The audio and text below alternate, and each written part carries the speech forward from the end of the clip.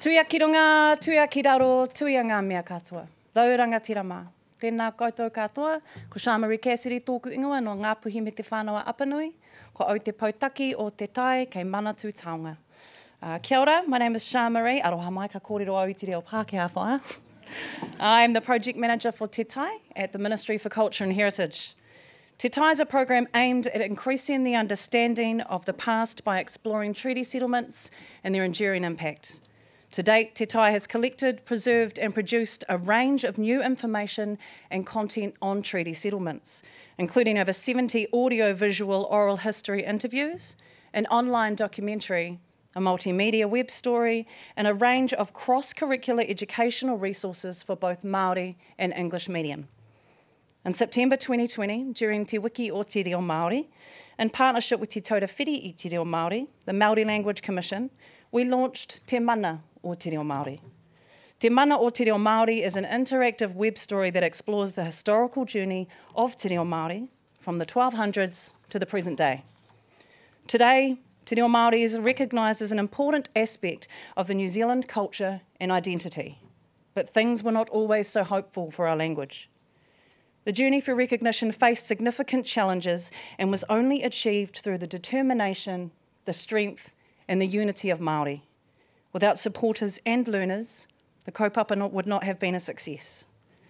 Part of the journey was taking the Y11 Te Reo Māori claim to the Waitangi Tribunal, which contributed to Te Reo Māori being made an official language in 1987. Te Mana o Te Reo web story speaks to this journey. This 8-page multimedia story includes detailed biographies on 24 individuals and organisations involved in Y11, and the largest timeline ever produced detailing the decline and eventual revitalisation of Te Reo Māori. Today, we have the honour of sharing space with and hearing from Te Reo Māori champions, Justice Joe Williams, Piripi Walker, and followed by a discussion facilitated by Dr Vincent Olsen-Reeder. I would now like to introduce our first speaker for Te Mana o Te Reo, Piripi Walker no Ngāti Raukawa. Piripi was the Secretary of Ngā Kaiwhakapūmau I Te Reo during its claim to the Waitangi Tribunal and is currently the Tumuaki o Raro Deputy Chair of the Society. He helped create Wellington's Te Upoko o Te Ika, the first Māori radio station in 1987, and is an author, a licensed translator and interpreter. Please join me in welcoming to the stage Piripi Walker.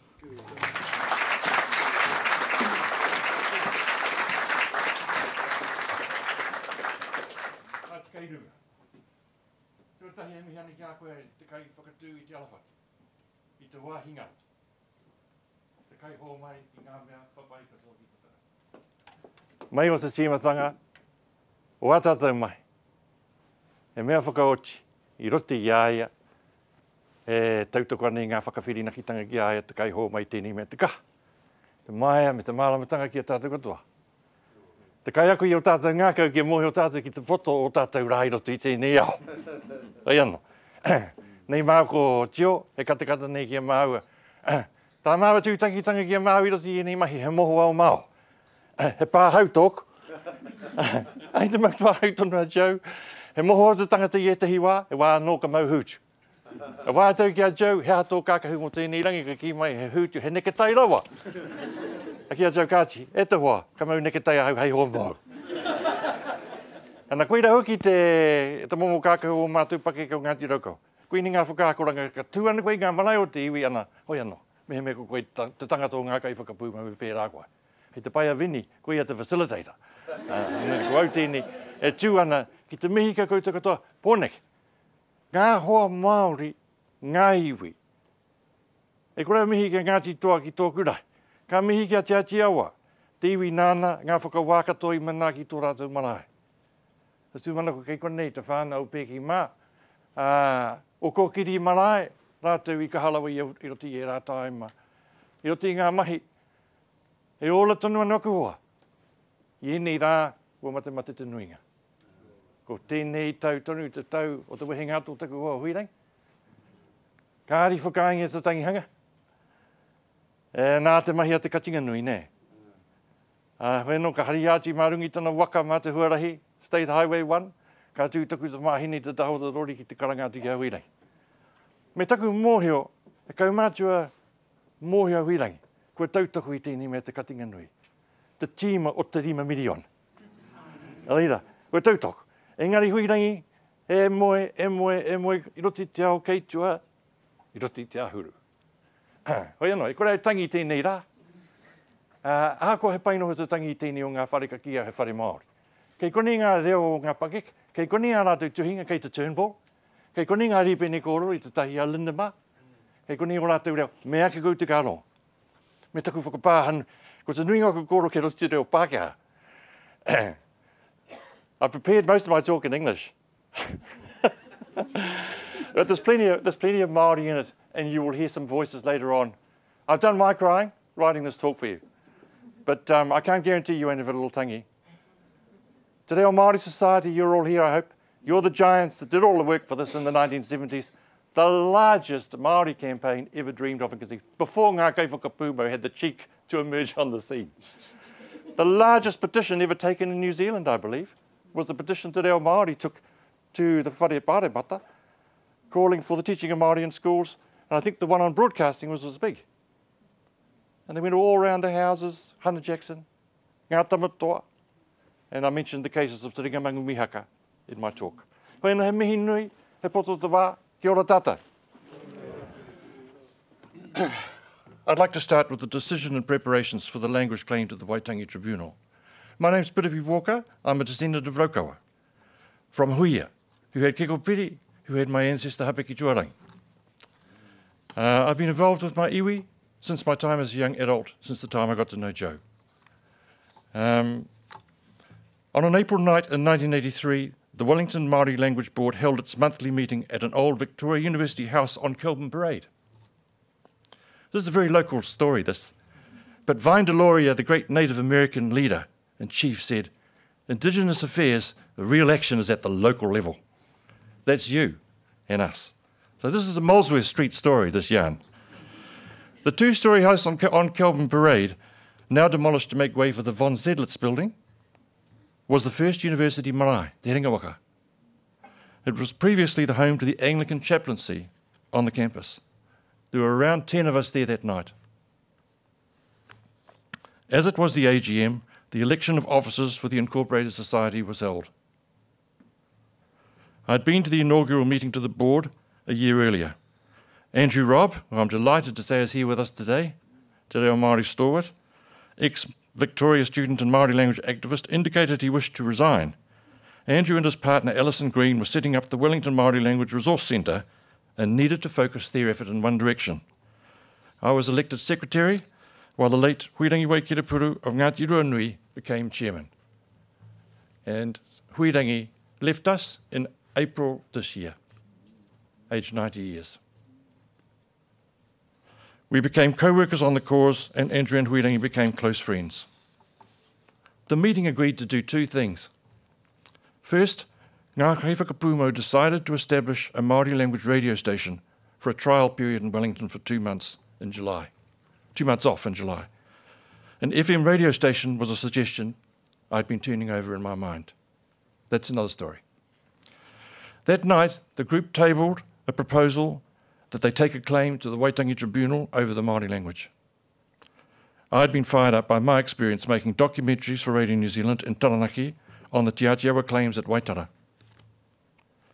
We had also read moving papers on the denial of language rights by Dr Richard Benton.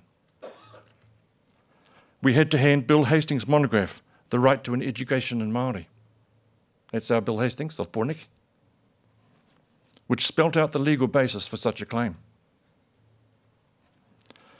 The claim would be against successive governments in New Zealand alleging they had breached the Treaty of Waitangi by not protecting and promoting te reo. The language was now in danger of dying out. This new claim would be based to some extent on the claims by Tiawa over their seafood reefs in the Waitara area. The claims had not related just to physical fisheries, but on the rights to preserve customs, gathering food, caring for resources, spiritual beliefs, identity and tribal prestige, part of, quote, keeping the table laden for visitors, close quote. There was some scepticism about our ability as a small incorporated society to take such a legal case over Te Reo Māori. It led to intense debate among us in the 2 years following, preparing for hearing. After discussion, we decided to initiate such a claim on the responsibilities of the Crown and the right of speakers to use the Māori language, which we've seen beautifully demonstrated just now. Professor Sid Mead, as co-master of the group that night, assessed the basis for the claim like a potter checking a clay pot for shape and serviceability. After the resolutions on radio and the language claim were passed, he said, "Look at that. Too good kaupapa for us to work on, just like that." Huirangi, our champion, our chairperson and inspiring leader. Huirangi had been a joiner, a tradesman. He became a woodwork teacher. He was working then as a senior Māori language teacher at Wellington Polytech, developing what was probably New Zealand's most effective Māori course for adults in those years. He was a keen student of political change. He had led campaigns on language rights since he was in high school in the 1940s, where he was denied the right to study his native language. A fantastic orator, a true native speaker of the Taranaki dialect, raised in the Parihaka tradition, and I acknowledge the Parihaka Day tomorrow in the talk we're going to have here at the library with Ruekere. Huirangi was also a very funny jokester. These qualities were present in his dealings with all, no matter how powerful or intimidating, and in the most serious situations. Micah Jones once told me how hard it would be to find anyone like Huirangi, the Renaissance man. Anyone replacing him would struggle to match him, so fluent in the language, and he's got the humour. Of all the years working with Huirangi, I found the experience enjoyable and uplifting. We always spoke informal, light-hearted Māori and Māori only. Huirangi taught me how the language should be enjoyed, savoured, spoken, laughed and lived. Te ohu mahi, the workers in the team. Ngāti Pōneke. That's a good name, Ngāti Pōneke. That's everybody. Tātou, tātou. Or as Te Whiti said, the name of his house, iwi katoa. Following up these decisions, Hirini Moko Mead began the huge task of framing a winning argument on the extent of guarantees of rangatiratanga under Article 2. Did they include the right to possession of the language? I'll leave the rest of that to Joe. Amster Reedy and June Mead fanned out across the teaching and school sector to assemble a body of evidence from Māori educationalists. They've both left us now too. Dr Richard Benton, still going strong in Hamilton, on the banks of the Waikato River, the renowned linguist, then based at the New Zealand Council of Educational Research, and his wife Nina Benton were both passionate people with a social justice background. Richard was a gentle but incisive speaker and a fearsomely good writer, having produced commanding papers on most of the areas which will be traversed by the claim. Those papers formed the linguistic evidence base of the hearings in due course. They'd been expecting and anticipating the claim all along and were prepared for it. Joe Williams was a young, newly minted lawyer at the time. Joe met with me and the two of us framed an initial statement of claim at that wonderful headquarters of Ngā Kaifakapumo known as the Colonial Coffee Lounge on the terrace, still operating. They've moved on from Scotch eggs. Another 50-odd meetings followed. I was going to say, I recall part of that claim being written on a brown paper packet. They put the... anyway, e kōrero anō tērā. All good things start life as scribble. That's true. The other meetings were often at Huirangi's flat on the terrace with Huirangi and Professor Mead to produce the claim, which was written entirely in te reo, with Auntie Maka Jones always present. We submitted it in early 1984. Then senior minds at the tribunal felt our effort was too long once submitted and assisted us to write a shorter version over the next year of preparation for hearings. They wanted a working version that was concise. The document they produced was in English, and we worked on it with them to draft the final, shorter version. They felt it communicated the essence of the claim better to all of those government departments who were going to be summoned to appear. Richard mentioned to me later he wanted to give me an IBM golf ball typewriter of his he no longer needed. As secretary, he thought I would need it. Could I go round and pick it up? The IBM golf ball was fairly modern at the time and became the producer of the secretarial work for the board. And preparing for the talk, I found quite a lot of our material produced on the golf ball. That's the actual claim. I've just referred to. Huirangi wrote, refined by Hirini and others, and then typed up by yours truly. And that's our moko at the front. It's a manaia, which Hirini designed. The manaia is on top of a mokomoko, a lizard. It's got its mouth on that. The manaia at the top is the Reo Māori. The lizard underneath is the Pākehā. The Māori's got a hold of the Pākehā, but the Pākehā's managed to get round and grab a hold of the tail of the Māori. That's the true meaning of that from Hirini. Finances and fundraising. Maka Jones, Auntie, was our treasurer. She was the daughter of Paolo Telemea, the leader of the Manatū Church until his death.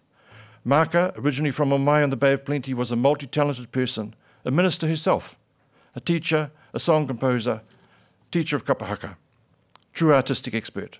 She was also the sister of Sir Monita, who I'm pleased to say you're going to hear from shortly. He succeeded his father, leader of the Manatū Church.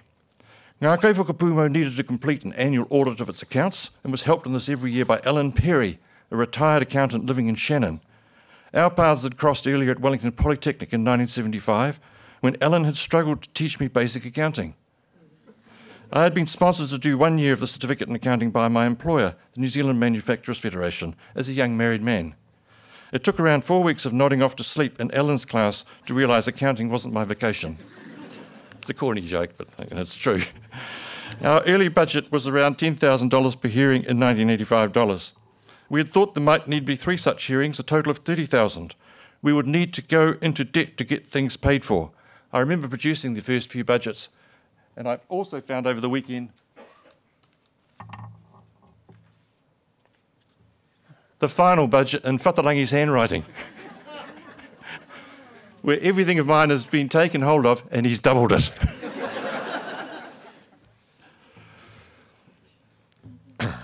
The board had a little nest egg of $5,000 in KISS bonds at the BNZ Cathedral branch in Molesworth Street.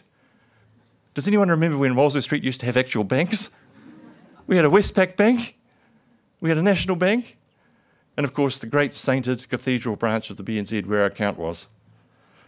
In April '85, just before the hearings, Maka and I went to see the manager, Russell. His name has slipped, but I te Reo Māori kei te painoho te ingoa tiotai.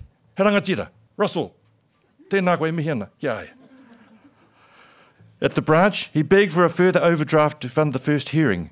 We begged for one, scheduled for June. He was a serious middle-aged man with an engaging, gentle manner. The amount we sought was $5,000. Maka and I showed him our fundraising letters to various organisations. To my utter amazement, he said the whole thing looked like important work and our bona fides convinced him. Our lawyers agreed to be volunteers like the rest of us. The largest financial supporters of the claim were the individual churches, kōrero organisations like the Anglican Pastorates, the EJD, the Runanga Whakawhanaunga. An anonymous Wellington person made contact through an intermediary and donated $5,000 to the cause. God bless you if you are in this room today. The legal team. Huirangi and I made contact with Rāwirangi Tauira, one of the founders of the society. The Te Reo Māori Society, still highly active in branches around the country at that time in the 80s. Kōrero Jews, of course, who you're going to hear from, was his father-in-law. He came down and kicked us off. Joe Williams, with us today and now a judge of the Supreme Court of New Zealand, was then pulled in along with Annette Sykes to become the legal team framing up the arguments and the case.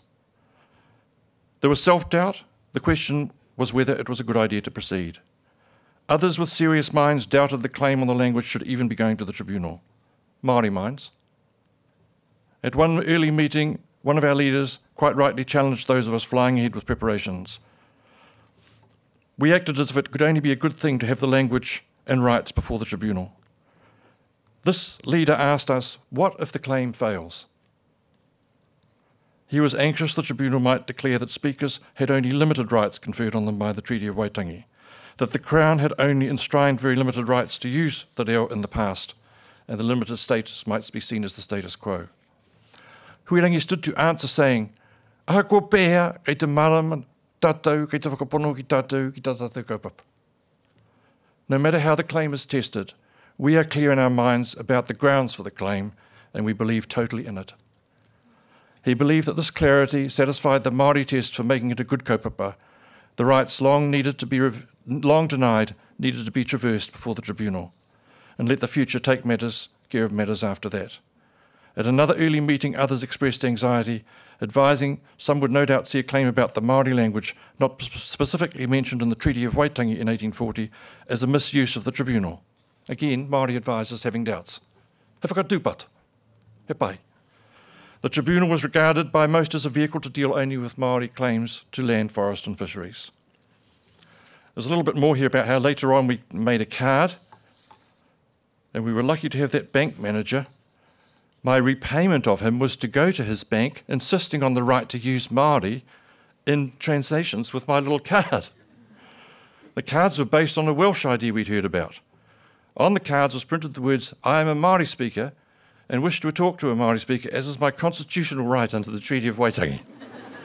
There is no reflection on you in this request." Time's short, so I can't tell you the whole shaggy dog story. How we got into trouble with it at the Reserve Bank, when a very large Māori gentleman came out to the front and asked me if I had an account, for a start. So we'll cut all that short. I found over the weekend I've got 350 of these left. So today, we have to have a little gimmick. As you leave, if you don't mind the manky old card, you're free to be given a card. Membership of Ngā Kaiwhakapumo is achieved by simply attending a meeting. So we will go today, Annaru, from 20 members to 210. They'll be given out at the door.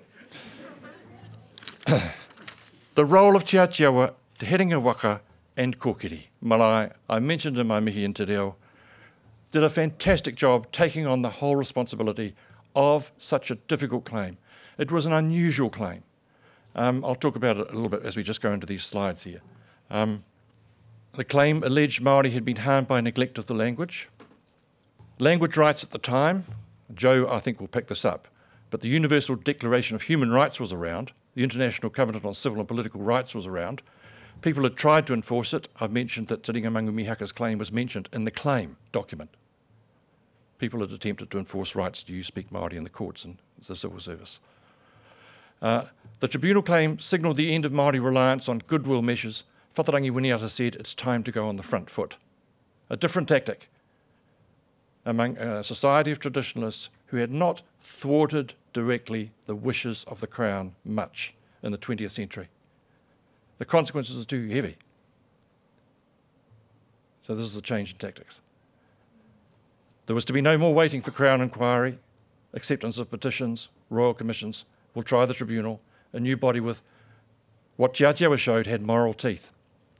If your kaupapa was right, and Huirangi had been trained deeply in that tradition, just to drive it forward. The strategy was one of finding where the change could be brought about through enforcement of the treaty. Hirini Moko said at one of those planning meetings, "He niho to te Treaty of Waitangi." The Treaty of Waitangi has teeth. And that's a good guiding principle. The legal mechanism for action, the Treaty of Waitangi Act, and I'll leave that to Joe. Which clause of the treaty? The preamble, the protection by Victoria of Māori from settlers. Article 1, the ceding of kāwanatanga. Article 2, the protection of lands, forests and fisheries in Taonga. Or Article 3. Some of the kaumātua who came, like Māori Marsden, located their evidence at Article 3. Rights and privileges of British subjects. That's where their thinking took them to on the claim. But Joe will remember from being in the legal team exactly where we located the main thrust. I was just the driver, driving to hire Pool to pick up the lectern, driving Auntie Media around, National Library. Auntie Media was our interpreter, and picking up people from our airport arrivals. The Hawaiians came from Hawaii. The resources we've talked about, the funding. What did the claim allege? I'll just touch on the acts. The Māori Affairs Act 1953 were in breach of the treaty. The official recognition was to be sought in the courts, government departments and local bodies. The Education Act had no provision for the education in Māori. Māori language had been harmed by the Broadcasting Corporation. No Māori in radio and television. And the Health and Hospitals Act. Interesting that in the years of the fairly soft tribunal recommendations, it was the hospitals that moved fastest in signalisation, and the museums, alabata. So James Henare, he spoke, We gave the first 3 days to the kaumātua at the marae. Of being inducted as a very young man into te runanga o ngā rangatira o te tiri o Waitangi, and he provided probably the definitive evidence on the policy of suppression and spoke of being whipped in school for speaking Māori. I mention here Mr. Richard Seddon, Premier of New Zealand, said during the debate on the Maori Rights Bill in 1896, Hansard, page 311, that Parliament, which represented the people, should pass laws that should bear evenly and fairly upon both races, unquote. They were fine words, but unfortunately were not put into practice. I suppose many laws today are still one-sided. The language is the core of our Maori culture and mana, ko te reo, te mauri, o te mana Maori.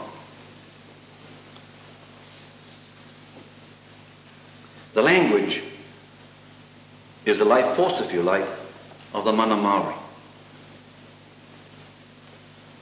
If the language dies, as some predicts, what have we left to us? Then I ask us, our own people, who are we? Language, according to O.W. Holmes, is a solemn thing. It grows out of life, out of its agonies and ecstasies, its wants and its weariness. There was another job, of course, was enlisting the help of kuia and kōrero from around the country, and Huirangi did a lot of that. In listening to a recording, I'm going to play a bit of you about Huirangi. He went to Waitangi and gave a letter to Sir James in February of that year to come and attend, and Sir James came. Te Kapunga Koro Jews, founder of Te Reo Māori Society at Victoria University, a senior lecturer, a traditionally trained tohunga, he wanted to look past the treaty, acknowledge Koro, Te Reo Māori Society, the founder. Nā te Pākehā te tiriti. Why get caught up arguing about the treaty, law, etc.? Joe can answer that. There's a good answer to it. He outlined the traditional Māori education system, pre-European. He discussed language, its relation to identity, and presented a classical, philosophically perfect statement in the oral tradition. Towards the end of it, on this clip, you'll hear him pick up Sir Graham Latimer, tribunal member. God bless you, Sir Graham. Dear friend. He caught him glancing at his watch. So this is one for you Māori speakers in the room. Have a listen to what he says. Because Koro refused to translate. Koro refused to translate. He wouldn't let Auntie Media translate. Ko te ahotanga tēnei o te ranga. Mai te ranga. Ngā rangi tūhāhara heke mai ki a tātou wā ki te kiko ki te whenu.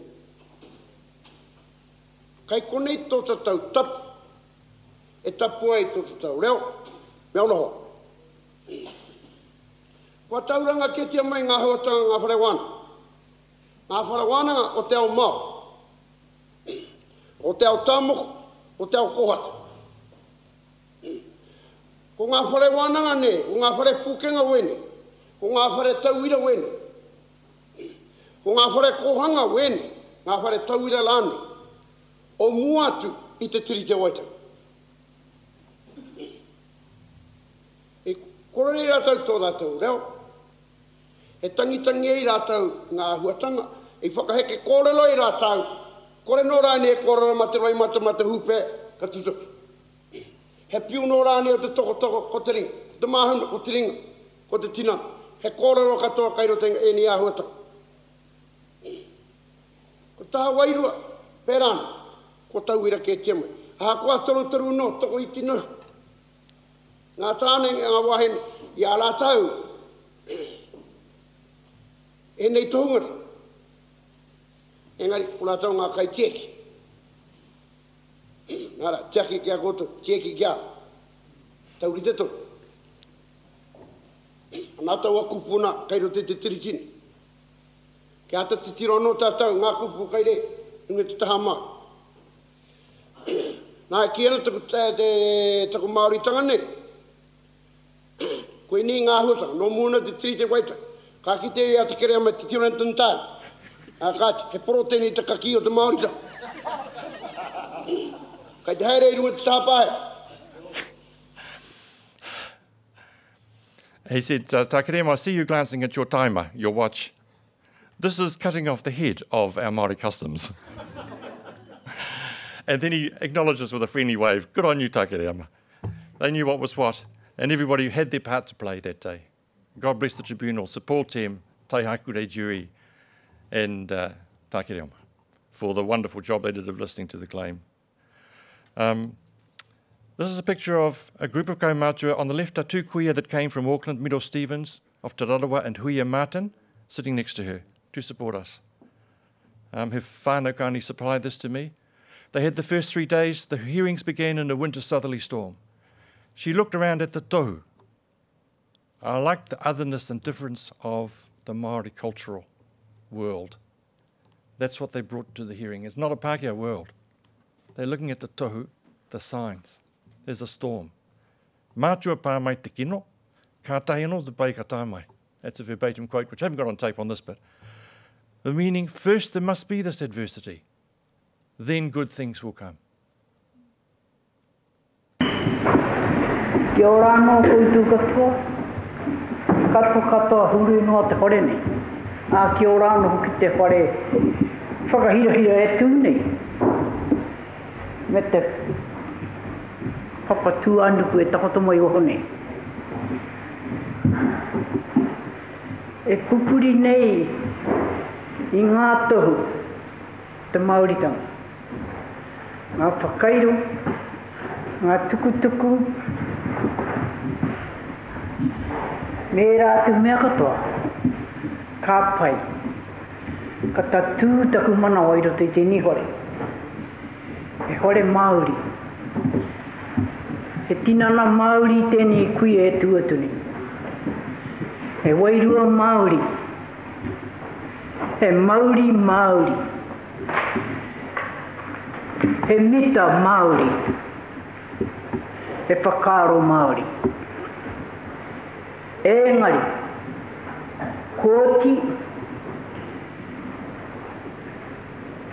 te hō mai, e te Pākehā. He whakaaro Pākehā. Monitor Delamere, the brother of Auntie Maka, came down to support.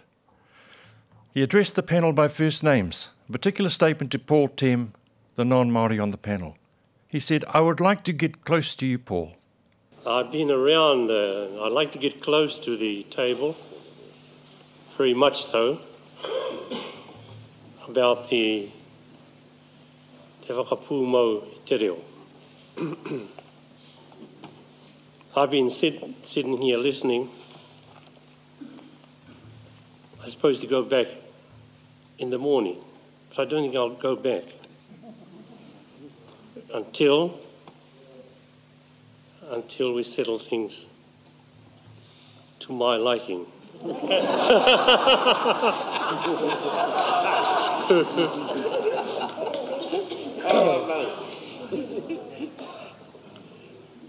Monitor goes on to ask Paul to come and stay with him in his house so they can wake up at 3 o'clock every morning for karakia and sings a himene. That's the next bit. I'm sorry, Homa, I'm going over time here.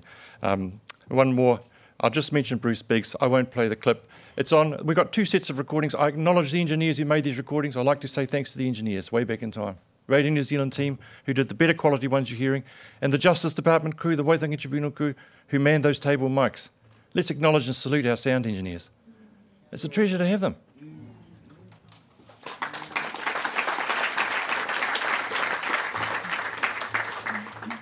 Professor Bruce Biggs said I predicted in 1968 a slow but inevitable further retreat of the language, but I was wrong about this. So I said I predicted in 1968 a slow but inevitable further retreat of the language. I was wrong about this. In 1975, I revised my opinion and said it is now clear that the language is in a state of rapid decline. Yeah. So he doubled up on the terror, which all of us young ones, we used to beg him not to say that stuff. Why have you written that? I was his driver. And he was good to get to know. But what did the Tribunal recommend? Well, these are well-known recommendations. We got the tau whiri in the end, that an inquiry be held into the way Māori children and ways in which are educated, that's missing, and ways in which all Māori children can learn the language. I'm going straight to the end of these slides because we're over time. The education system was condemned. It is a dismal failure and no amount of delicate phrasing can mask that fact. Findings like that were always on the cards from this tribunal. The aim was to conquer a new position and prepare soil. The Māori language is the Taonga. The treaty finding created protection. The rights guaranteed in New Zealand law were able to be asserted and defended in the courts. They formed the basis of decisions on language and radio and language and television. I said here that political parties are still quietly in opposition to the recommendation of the Tribunal that Māori be automatically able to be used as of right in government departments and in public bodies and local government and so on. We still do not have that. We have more or less the same level of recognition that we had in the 1953 Māori Affairs Act. Despite the Act of 87, despite the Act of 2016, the revision of the Māori Language Act, the claim did not succeed on language rights. The 2016 revision of the Māori Language Act did not implement any of the main recommendations of the Waitangi Tribunal on rights to language, or Y262, which Joe was going to talk to you about, the revisiting of the hearing. The right of Māori to use, speak and write Māori in public life. It's still more or less the same as the 1953 Act. Kia ora tātou.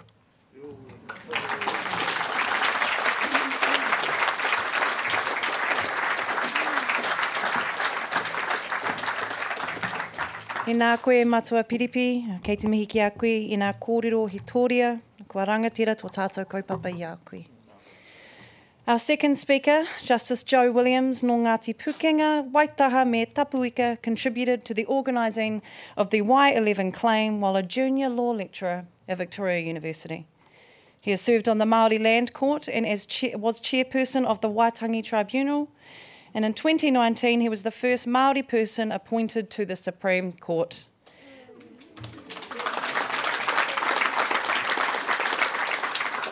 I would now like to invite you all to join me in extending a warm welcome to our second speaker, Justice Williams.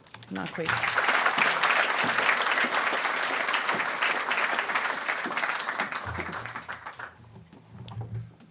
Kāti, kua whai ake nei i Māui mua nana. Ko Māui tiki tiki tēnei e tūake ana kua pau katoa ngā kōrero. Whāno au kei te riri atu ki taku kaumātua nei. Mo te āhoi i tana whakapau i ngā kōrero. Hoi no tāku he tahi atu i ngā konga kua mahu e hoi iaia i tana tēpū. Nō reira kia hatia, rātou kia rātou. Ana, e whatamai ana i te wā i tā Piripi kōrero. Ia tā himi, ia Māori, ia monita, ia māka, ia huirangi, e rā atua o te rāwā, i noho ai māu ko tēnei i ngā rekereke o rā taumā. Mei kore tūpono he paku akoranga ka taka mai ki runga kia māua. Hoi no, ko ngā hua, kua puta. Kua hanga kōlehe ngā hua nei, kua hanga maroke haere ngā hua nei hua toko rua nei, kei ko nei. Nō reira kei te mihi ake, kia koutou katoa te huinga nui, e hui nei. Engari ko te mihi nui, ko te mihi ki te kaupapa.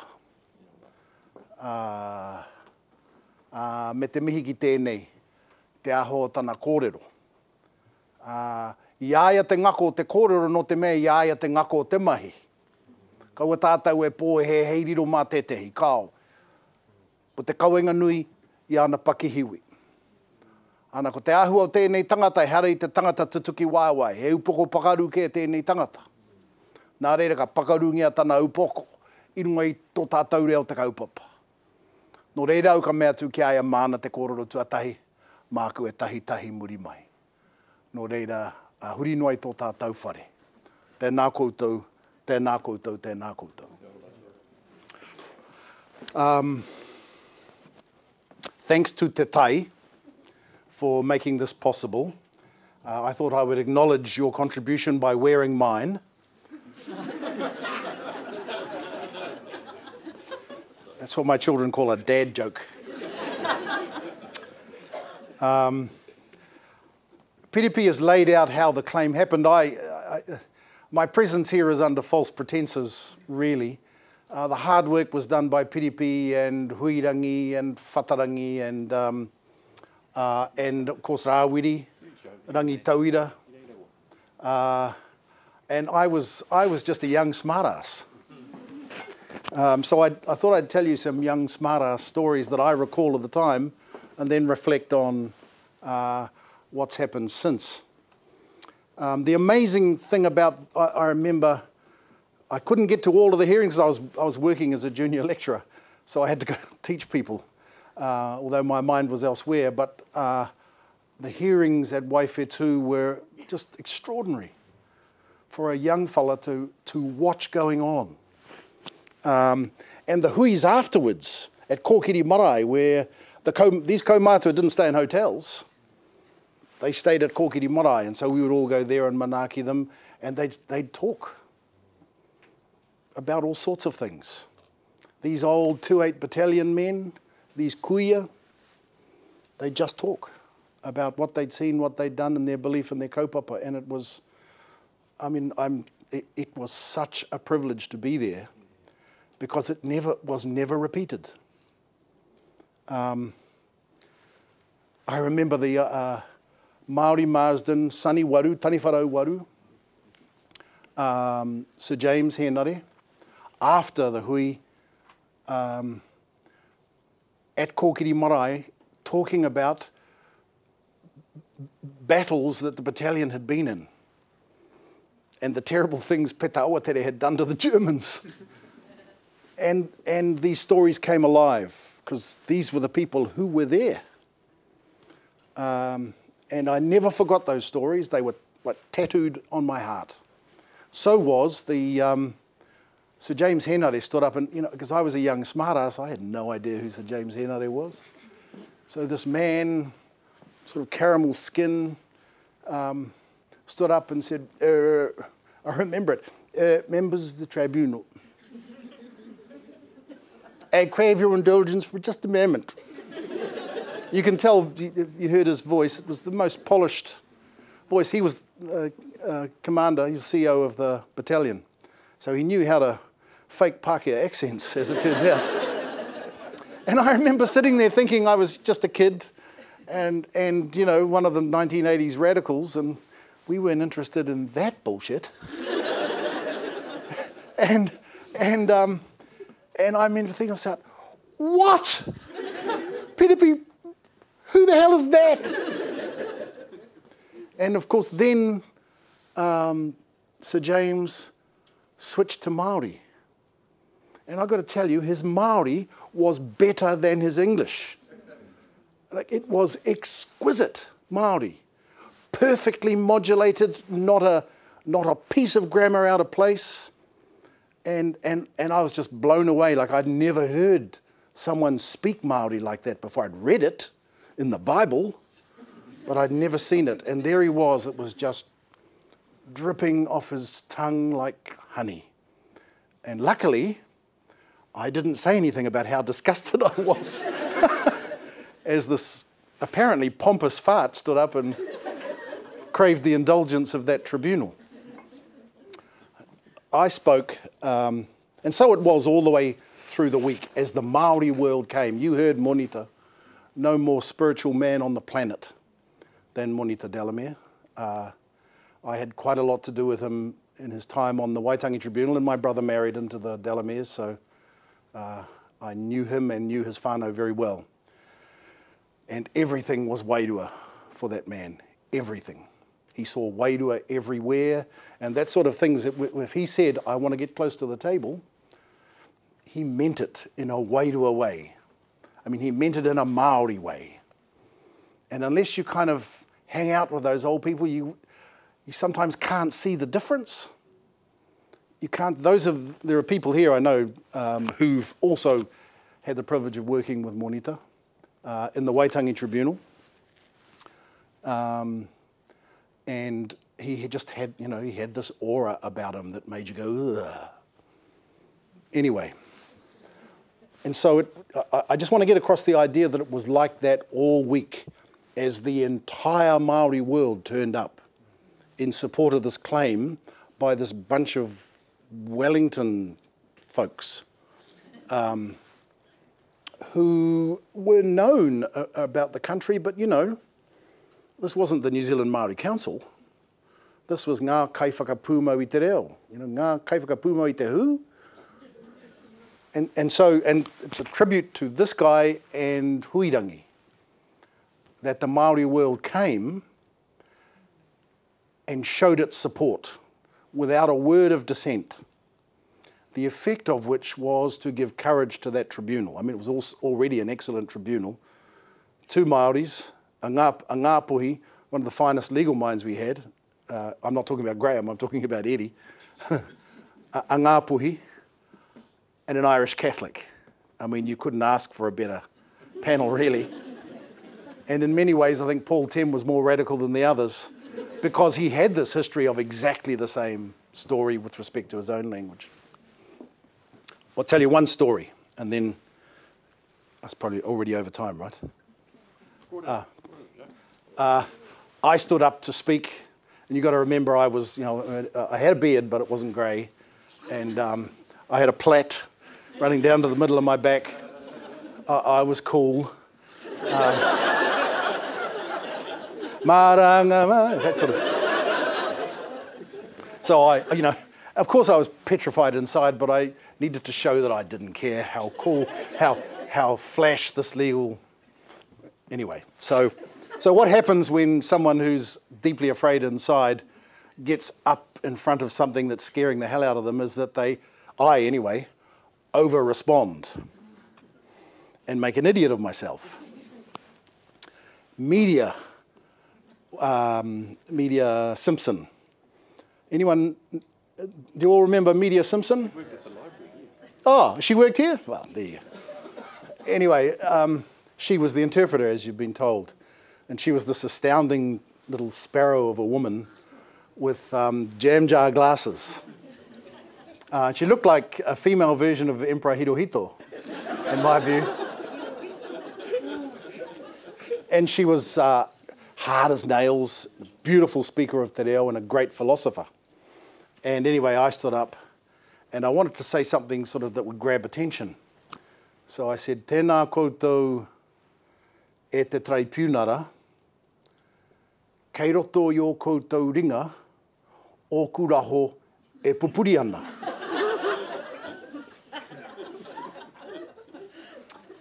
Thinking that would be a cool way to say that the sort of the life of my family, my children and my grandchildren, was in their hands.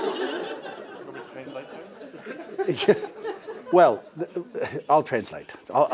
This time I'll own it. So I said, you know, good afternoon, members of the tribunal. You have my testicles in your hands. And I thought, oh, that's a cool Māori way of saying it. That's tūturu.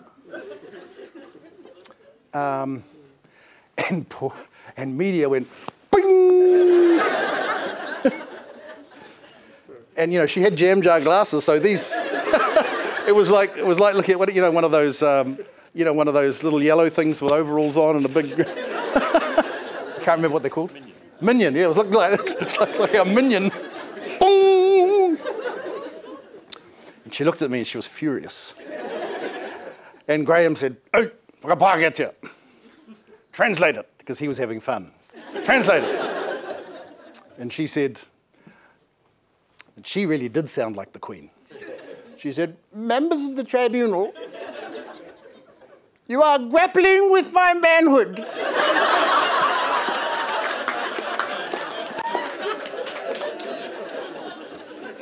Oh, she was a gem. Anyway, after I gave my evidence, I went outside and she came running out.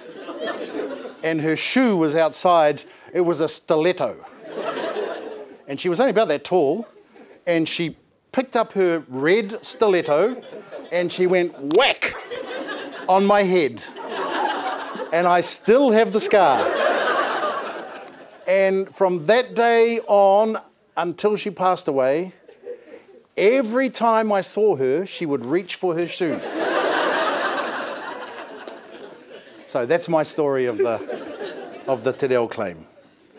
I just want to, I mean, those were hopeful times, but in many ways our imaginations were more narrow than we've discovered they could have been. We talked about Te Reo as a right of Māori. We talked about the saving of a language that belonged to a minority of Indigenous people that needed to be saved. And it certainly did. And in the 20 or 30 years that followed, as we said in the Y262 claim, government policy in response to that need, while perhaps well-intentioned, didn't help at all. As we found in Y262, once kōhanga and kura kaupapa took off, the Māori demand for Reo Māori education was bottomless. Was bottomless. There's no doubt about this. The trajectory was sharp and high. And the government didn't understand that or didn't want to because of the cost of training enough teachers and early childhood educators to meet that demand. So that by the time of the early to mid-1990s, the demand hit a roof, hit a sharp ceiling and plummeted as quality suffered for lack of resourcing. And that needed to be fixed. So and we've had some time during which to digest that most important of issues, but there are many others. I'm not sure where we've got to. It's kind of out of my bailiwick now. Nonetheless, it seemed to us that in respect of Te Reo, the gap between 1986 and 2008, when Y262 came out, showed precisely the causal relationship between the decline of a language and the failure of policy, and or the failure of will. Because it could not be said Māoris did not wish to speak Māori. It could not be said Māoris did not wish their children to grow up speaking Māori. Almost all of them did. And the system failed to provide for that, we said very firmly in Y262. So, 10, 12 years on, where have we got to? Well, in some ways, we've got to some good places. One thing that I think is quite impressive is that Te Reo Māori is now seen as a New Zealand thing. We're not fighting for the survival of Te Reo just for Māori anymore. We're fighting for the survival of Te Reo for New Zealanders. That's shown by the fact that you have to queue to get into a Māori class because all the Pākehās have beaten you. Now that might be a little annoying for some, but in my view, that's an extraordinary outcome, because in 1986, there was no way that was even imaginable. I want to give you one anecdote about the courts to show the shift in attitude. It used to be that when a courtroom opened, the crier would say, silence, all stand for his or her honour, the Queen's judge. If it was one judge, or their honours, the Queen's judges, if it was more than one judge.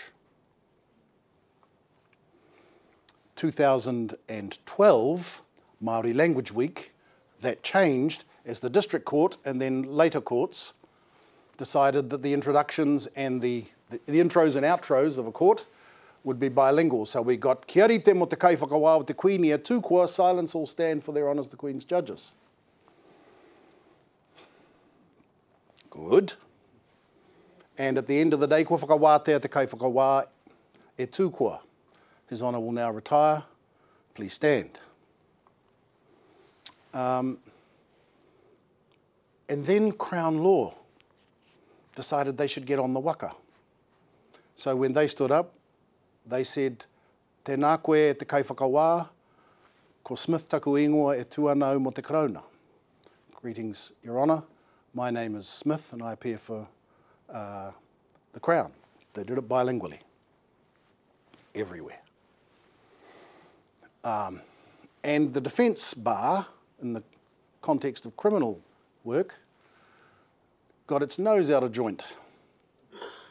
Because the Crown was the one that was sending those Māoris to jail. How come they were doing it? And they thought this was, you know, this was a bit of a have. Anyway, they learnt too. Then the judges felt a little out of place because there's all this Māori going on, and they said, well, good morning, counsel. And they felt whakamā about that. I'm telling you, I was there. They felt whakamā about it. So in the mainstream courts, judges would say, they'd bring me up and say, what can we say? So we ran a little training session for judges to be able to respond. Anyway, 2017, something like that, I walk into the Court of Appeal where I was at that stage, the junior judge of 3, counsel stand up, 2 appellants, the Crown's there, 3 judges. For the first 5 minutes, everyone is speaking in Māori. And I'm the only one in the room who speaks Māori. In fact, I'm the only Māori in the room, and I haven't said a word. Now, no one ruled that. No law got enacted. It just happened. Now, the famous case of Mihaka and the police, which said in 1977, isn't it? 77, that the language of the courts in New Zealand is English, and it has been since 1392, which would be interesting to tell Kupe. It's true, it's true. Based on a statute of Edward III's. Not that he'd heard of New Zealand. That case was what it was. But if you come forward to 2017 and that day in court that sort of made my eyes pop up a little bit like media's, I realised something quite important about the power of the reo. Because when the reo canoe gets paddled in the door, it brings this cargo of mana Māori, wairua Māori, mauri Māori with it. It's not just words. There's this powerful cargo of a world view, te ahureo Māori, comes with it. Even when you've got a bunch of Pākehās haltingly saying, tēnā koutou e ngā kai whakawā, ko mea taku ingoa e tuanau mo te korona, and the poor old judge saying, Marina, or whatever they might be saying. And my theory is this. No judge in that courtroom could have written mihaka.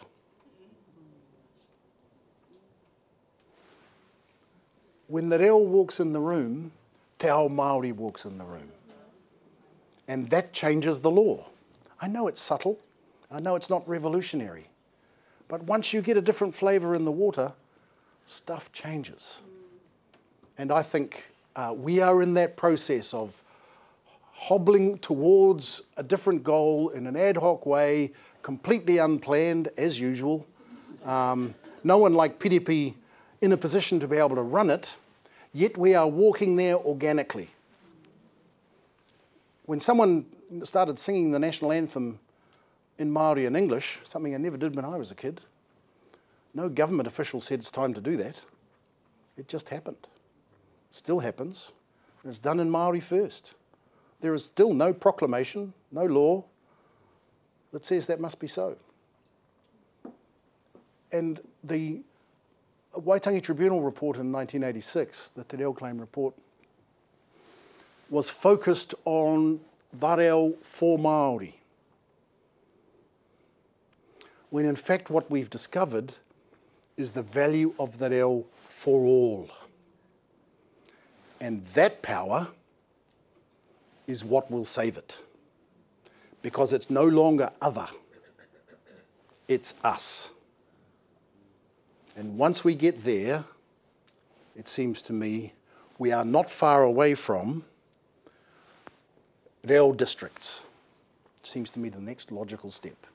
There should be districts around the country which are at least bilingual, probably monolingual. And I'll tell you what, great tourism if we ever get to open the borders. I'll bet you the Gisborne District Council and the Eastern Bay of Plenty District Council would see huge advantage in a requirement that all signage must be bilingual and all, all public stuff must be bilingual. And the government will get on board, right?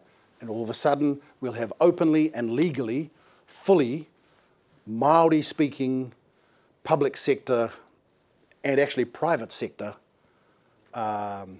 agencies and operations. I don't think that's, unthinkable in 1986, but now actually not that unthinkable. Probably quite sensible and about time. Kia ora tātou.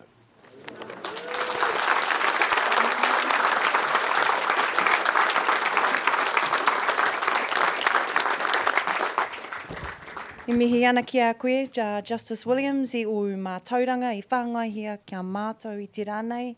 I mihi ana, I mihi ana, I mihi ana. We will now move into the final part of our event, a facilitated discussion with Justice Williams, Piripi Walker and Dr Vincent Olsen-Reeder. Dr Vincent Olsen-Reeder no ngā pōtiki a tama pāhore Ngāti Pūkenga, Ngai Te Rangi me Te Arawa, was the first student to write and defend a PhD in Te Reo Māori at Victoria University in Wellington. His thesis examined the effectiveness of bilingualism as a theoretical approach to revitalisation.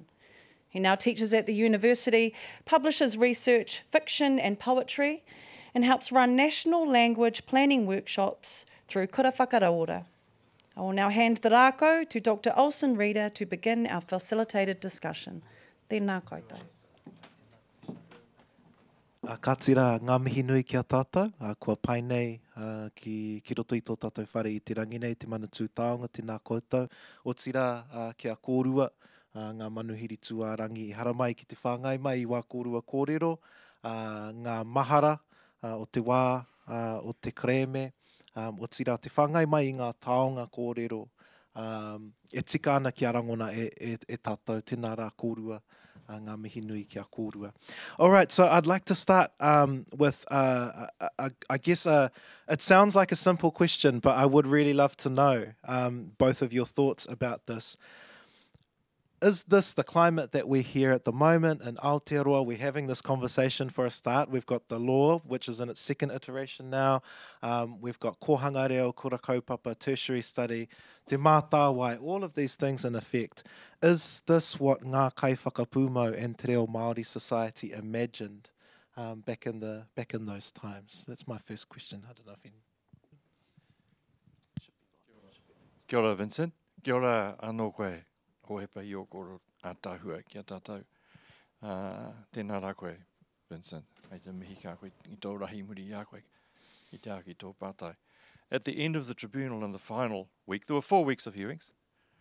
Ngā kaiwhakapūmau put together what they wanted, a document with 70 concrete changes requested of the New Zealand government, a full national television channel, a fully funded Māori broadcasting system to be funded on an equal basis of European radio stations. The average European radio station at the time in the big cities was running on a budget of $2 to $4 million, the ZBs. Anyway, we got some of it. We got iwi radio, but they got $200,000 a year. And they've only had that figure since 1991. It's been bumped up for inflation to 300,000. never changed. So they're running on about 1/10 of what any equivalent local radio station would be requiring.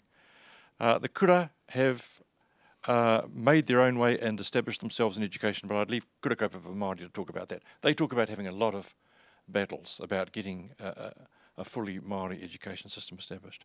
On official recognition, ngā kaiwhakapūmau are disappointed, as I said in my statement, that we did not get a declaration that Māori could not only speak Māori but also write Māori, because this creates an industry like the Welsh Language Act, where all government departments are formally bilingual, and they have to report every year about the extent of written and spoken Māori use in the departments. Any hui in any government department can call any hui in Welsh. Any time, any day of the week. But I guess that's what the story is when you've got control of your own country. Yeah. I don't think ngā kaiwhakapūmau would be happy with where we've got to. On the other hand, they wouldn't be depressed, at least not clinically so. Yeah. I think, you know, it's time for another orchestrated push. The soil is ready now. What we appear to be lacking is a bold and courageous strategy for the next step forward, and this time not just for te ao Māori, but te Aotearoa. My theory is you won't have any enemies on this. So if I had a worry at all, it is that the structures that are established to provide for the growth and sustenance of the reo are not producing the groundswell are not harnessing the groundswell that is plainly out there. And so it is being squandered. We don't have to win hearts anymore. We just have to be courageous in what we want to do with the hearts. And and imaginative, and I don't think we're being either, to be frank. Do you think that sort of kia ora, tō tahi mihi ani kia kōrua, wā kōrua whakautu. Do you think that the need for a groundswell is partly due to the institutional support that we now have for the reo, because we have so many entities in government or who are working within government for the reo, or is it a need from, so is the need with institutions to create or harness that groundswell, or is the need with the communities needing to go out and produce that voice and really voice that opinion to the entities that are around? There's no substitute for the local level, as I said at the beginning. Our iwi Ngāti Raukawa in the census of 1978 had one child under the age of 30 able to speak Māori. In fact, in Richard Benton's survey, he said 4. The kaumātua said it was 1, Mauri Ora Kingi. After the Whakatupuranga Rua Mano experiment with that community, mobilising around the language and making it a top priority, in Ōtaki Township now, I think the Māori population there is 2,000. And I think the majority, therefore, of adults in Ōtaki are now Māori speaking, of all adults. It's a Māori speaking town of the kind Joe's talked about, of that kind. From one. But that's if you make the language a top priority and your whole family has to live in, in obedience to this sort of push, kōrero Māori whakaako I te reo Māori. And that's a really hard demand, but it has succeeded there at that local level. I'd just like to go back a bit to the history. What is history?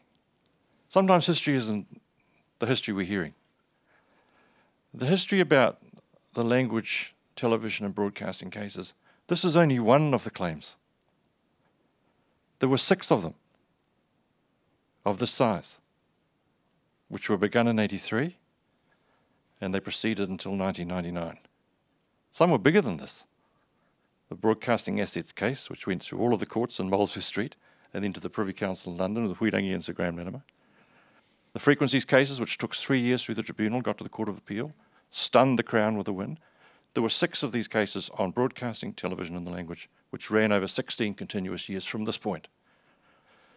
So my worry about the history is that your question on institutions and we've got progress and everything else, we've got to be honest about the history. The Crown now is writing the history.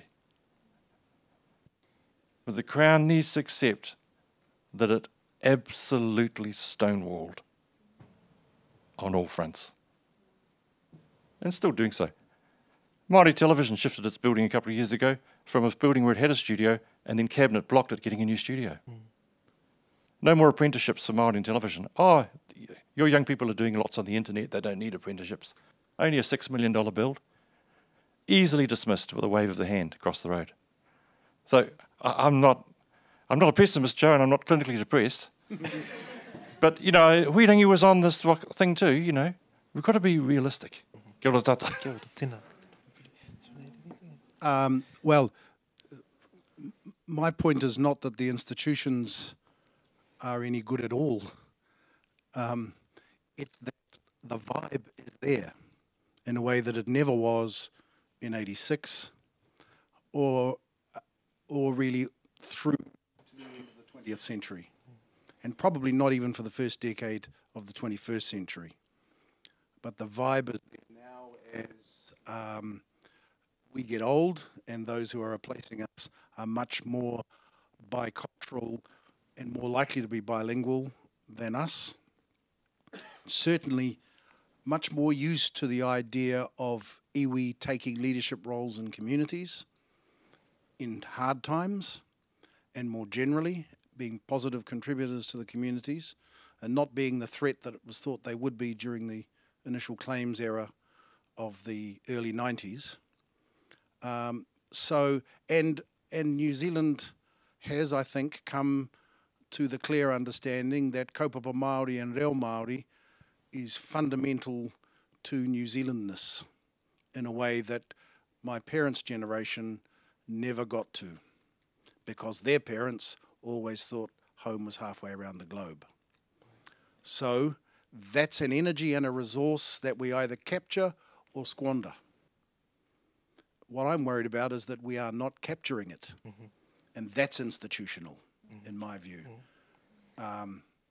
The role of taurewhiri and te mātāwai, as well as broadcasting at a time when broadcasting as a platform is, potentially the steam engine. Who knows? That's more Piripi's gig than mine.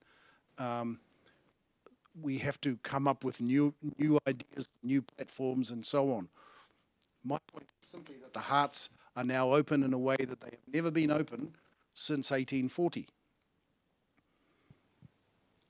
And just like Te Reo Māori and after them ngā kaiwhakapumo, this is another opportunity. This is another point in history, and we either waste it or we grab it. If we waste it, then Piripi's pessimism is justified and the language will die except as a ceremonial language.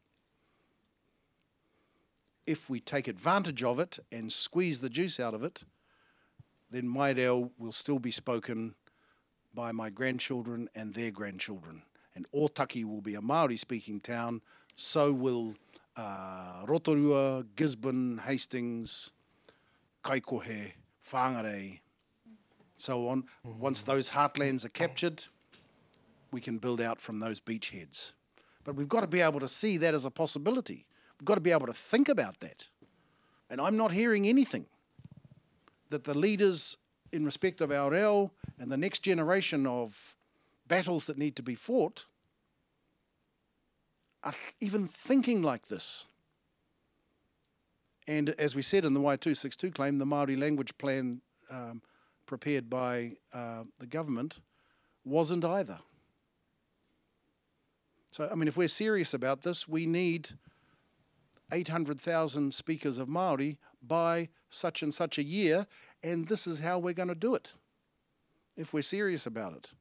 Now, those of us with hearts open, and that seems to me to be a team of 5 million, need to make the institutions produce these plans so we don't get the disaster that we got in the 90s when kōhanga reo enrollment went poof. We can't do that again. You get to blow this once, and then you blow it for all time. Ka pai tēnā koe, Joe. Massive wero for us, all of us who work in institutions to pick that up. So tēnā koe. One final question, because I've been asked to wrap up, is, Joe, you brought up the idea of districts of language, bilingual signage, and all of those kinds of things. And one of the things that I was wondering is part of this conversation, since Te Mātāwai was implemented, since Te Paipai Motuhake did their report, there has been talk of a Māori language minister. And so my final question to both of you is Māori language minister, yes or no? Yes. Tēnā koe. Ai nā hoki.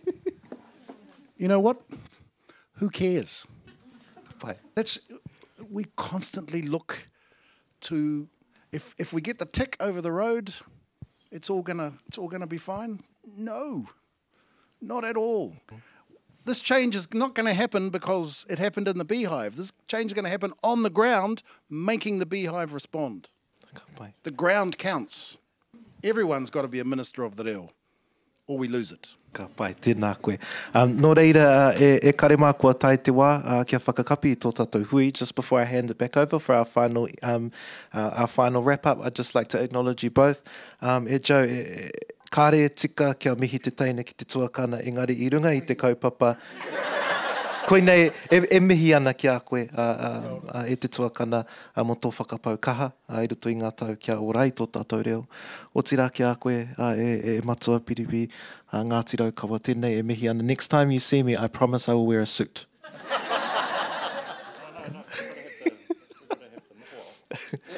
Tēnā kōrua.